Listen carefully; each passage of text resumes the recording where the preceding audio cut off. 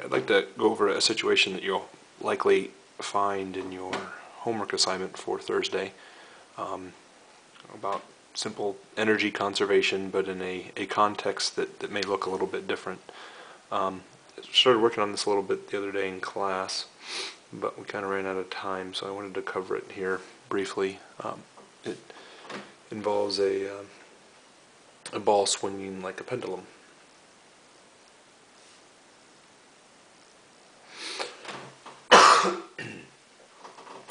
So sorry about the cough there. So it shows a ball that's on a string of length L. There's some tension force, of course, that the string or the rope is exerting on the ball.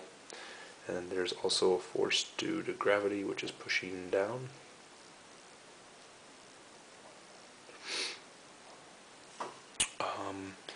And if we want to be able to say something about the speed of this ball when it's at the lowest point, it's a very difficult question. So we might want to know, what is the speed or the velocity of this ball at the lowest point?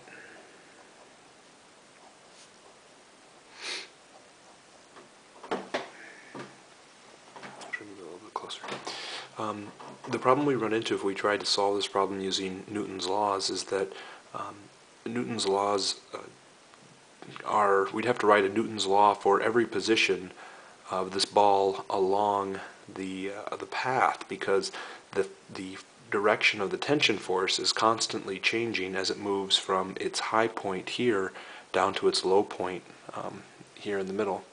And so it's extremely complicated to try to solve from using Newton's second law. But what we can do is say something about the energy in this particular situation, right? We have the only force, we have a tension force here, and we might need to be concerned about the work that force does. So the work done by the string is going to be equal to the force by the string, the scalar product of the force of the string times the displacement of the ball in the direction of the force on the string. Right? That's kind of our general expression for what the work is.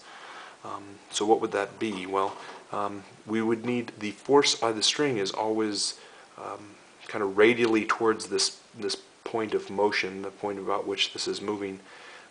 And we can ask ourselves, well, is there any displacement in that direction? Well, the length of the string stays the same the entire time, so and the velocity is always actually tangent to that point. By definition, right, this tension is providing the centripetal acceleration. So there is no displacement in the direction of the tension force. And so the scalar product of these two, even though there is some displacement and there is definitely some force by the tension, the scalar product of these two quantities is going to be equal to zero, because they're always not the magnitudes of these things are different, but the direction is, right? If we wrote this out in terms of our cosine, so the force of the string, the magnitude of the force of the string, that is some non-zero quantity.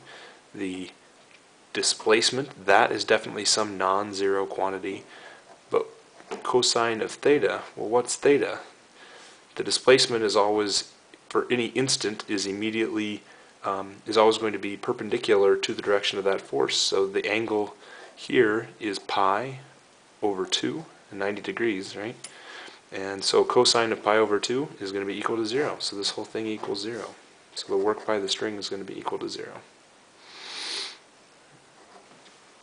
Right? So then, what are the other forces that we have? Well, we have a gravitational force acting on this, and that's it, right? Just a gravitational force. So that's a conservative force. So we know that our mechanical energy is going to be conserved. So delta, the change in potential energy plus the change in kinetic energy, is going to be equal to 0. I think a lot of times in class I wrote these in the opposite order, but it doesn't matter which order you write them in. you're just adding, so you can add them in either order. So that would be the final potential energy minus the initial potential energy plus the final kinetic energy minus the initial kinetic energy, and that's equal to 0, right? Well, what's the final potential energy when it's at this very bottom?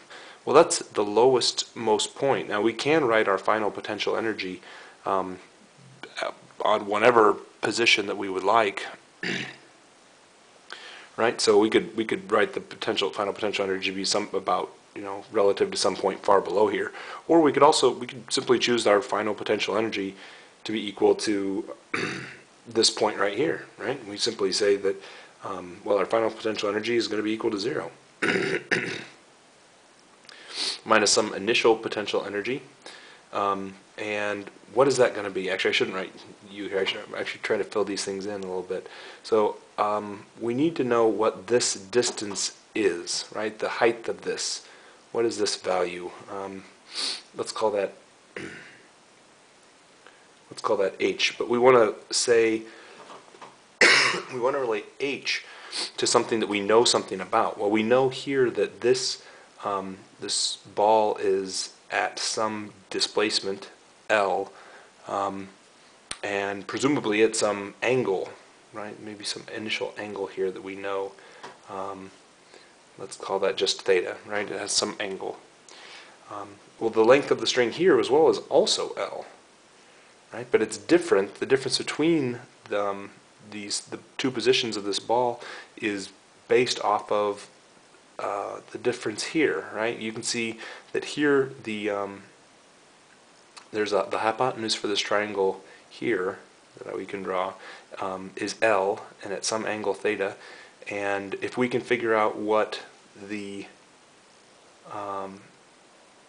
so this is also L. If we can figure out what the vertical component of this right triangle is, and the difference between L and this component of the position of the ball, the difference between those will give us that height for the potential energy, right? And that's basically where the fun mathematical trick of this problem lies. So what would that be? Well, that would be here we would have the potential energy at this point would be 0, and then at this point, what's the value here? That h is going to be equal to whatever the, let's see, that is, we want L minus, this is this value here, so we want L minus this little chunk right here, and that's L cosine of theta. Right, the little vertical component of that would be cosine of the angle theta times hypotenuse L. Right, so that's what our h is going to be. So when we go to plug this in, our final potential energy is 0, and our initial potential energy is mg times that value of h, right? Just mgh, and that value of h for this problem is L minus L cosine of theta,